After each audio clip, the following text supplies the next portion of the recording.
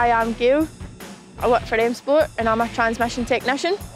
On test, I look after all the transmission units and do any setups that need to be done.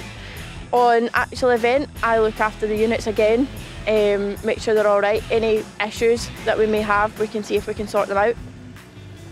It all started back home in Scotland when I was very young and my dad was involved in servicing, and I grew up around motorsport, and that's what got me an interest in rallying, and it was something I wanted to do for a career.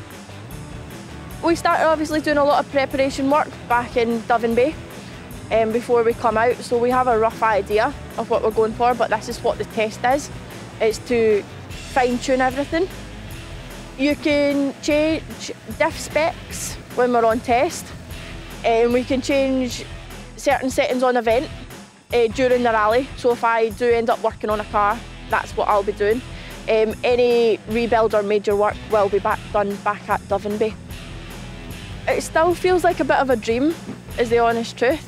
You think about it when you're younger, you know there's something in your heart that you want to do it, but yeah, if you follow your dreams, I think you will achieve them. It's something I say to a lot of people when they ask me about being in the sport. If you want to do it, push yourself and go and do it, because you'll love it and you get the rewards for doing it as well. Just getting to come away and be part of the team's amazing experience.